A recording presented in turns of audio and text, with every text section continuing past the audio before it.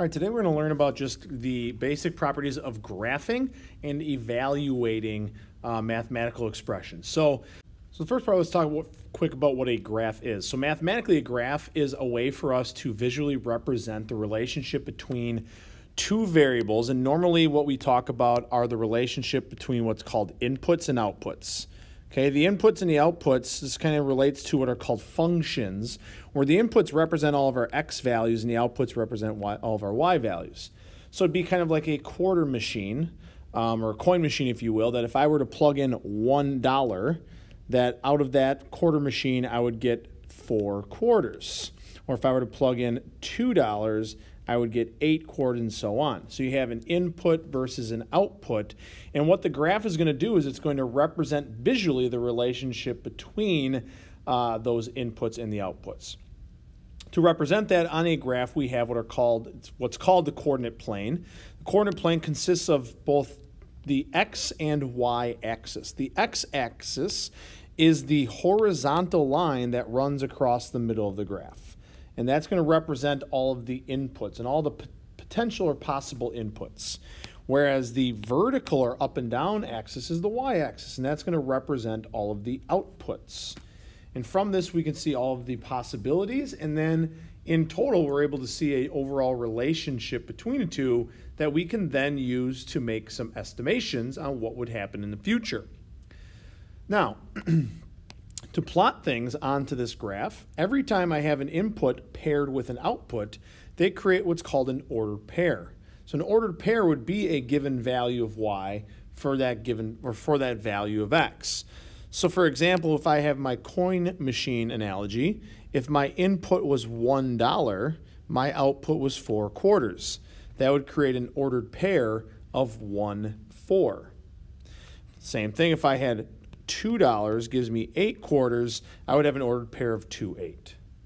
And then on my graph, I would be able to plot these as points, where my x value for this first one, let's say I plot this one in red, okay, where my x value is 1, my input is 1, my output is 4, I'm going to try and find the location where my input is 1 and my output is 4, so I would plot that on my graph right here. Same thing for 2, 8. I would find my value for 2 and my value for 8, which I cannot plot on this graph. All right, so in this example, what I want you to do is just practice on plotting these ordered pairs as points on the coordinate plane. So you have A, B, C, and D. We're going to plot those as points. So I'm going to start off first with A. A is a value of 2, 4, which means that my x value is going to be 2, my y value is going to be 4.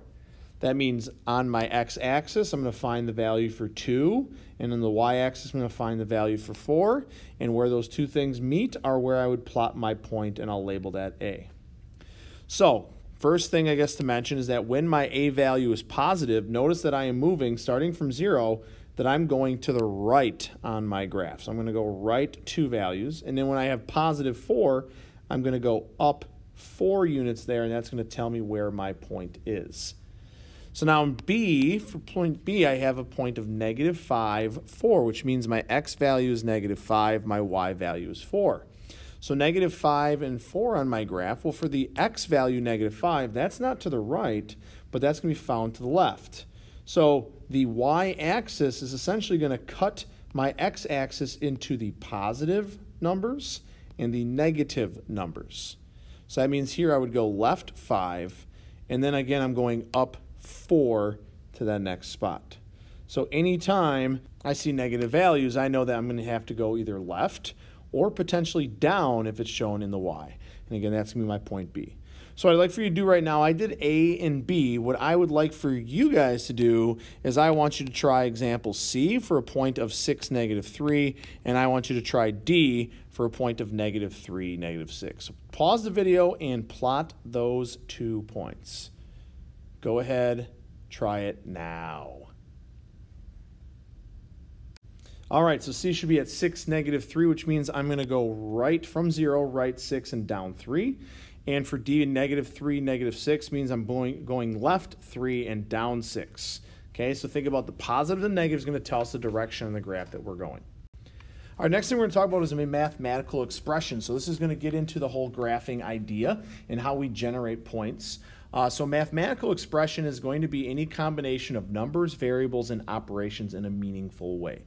So what I have here, this is actually what's called an equation. I bring this up because sometimes students mix up the idea of an expression versus an equation. So anytime you're going to see an equal sign, this overall thing that I have here, this overall chunk, this is what's called an equation.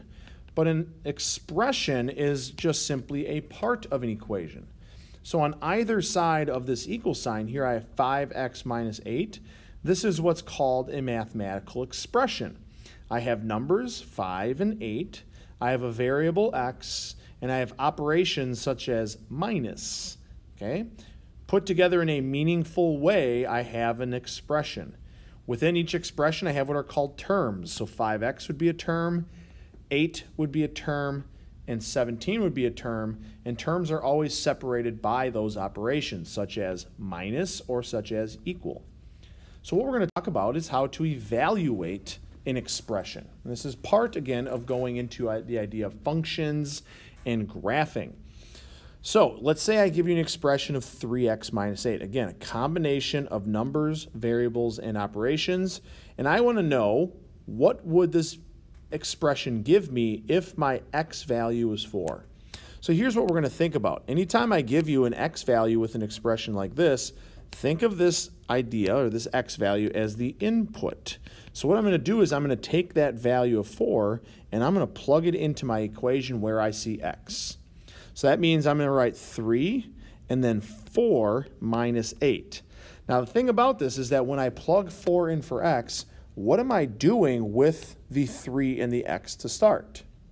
So again, like I said, all expressions are combinations of numbers, variables, and operations. So there are sometimes some hidden operations. What I mean by that is this minus 8 is pretty obvious. We know that we're subtracting there. But there is technically an operation between 3 and x that's not really shown. Anytime I write a number next to a variable, what that means mathematically is that I'm multiplying those two things. So I'm not just going to write 3, 4, which really technically is 34. What I'm going to do is multiply those. Now to show multiplication, you have different ways. You can show the x between them, which I don't like to use because it looks like a variable.